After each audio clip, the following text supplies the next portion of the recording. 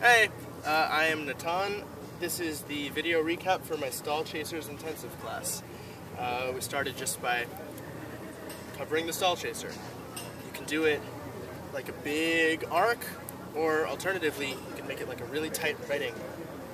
The first variation we covered was doing the snake on each side. That's just a shoulder snake. And if you want to do more of a tracer, you can do an entire head tracer like that. After that, we covered doing that snake and adding a point isolation on the other side, which is just a pop like that.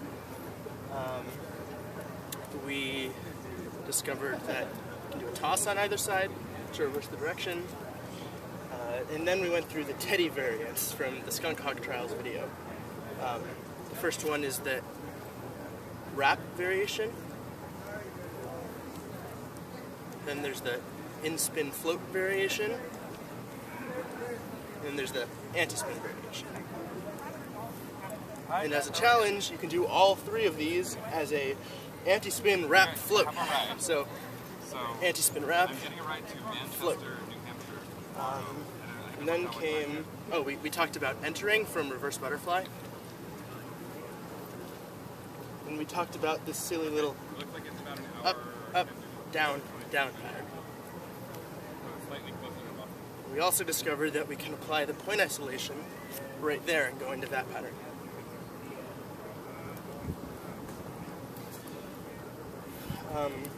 Each hand is just going down and up, but it's in this weird timing. So you start by just down, down, up, up, and then you want to try and make the top half look like a chaser. You can make the bottom half look like a chaser too if you want. You can also combine this with the point isolation that we talked about earlier. Two patterns go really well with each other.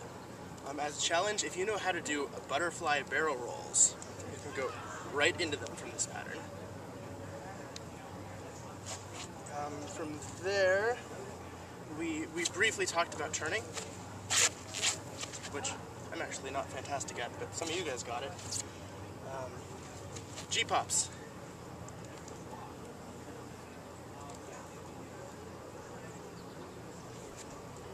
We did what I call the Drex right angle silly point isolation.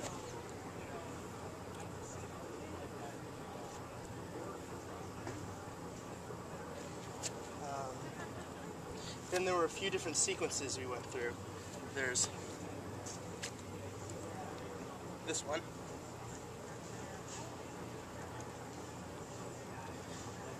And then we went through the Kate variation, which is this.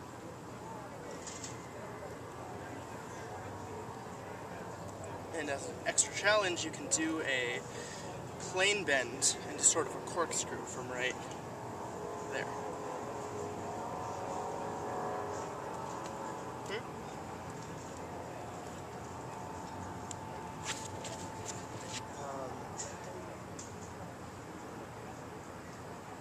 One minute?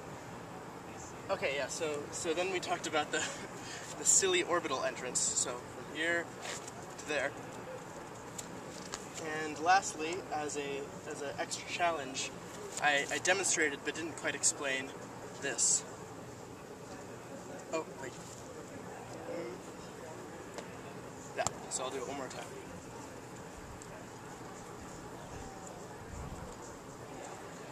So yeah, that was the class. You can feel free to email me or Facebook me or whatever and ask me questions and I will help you out.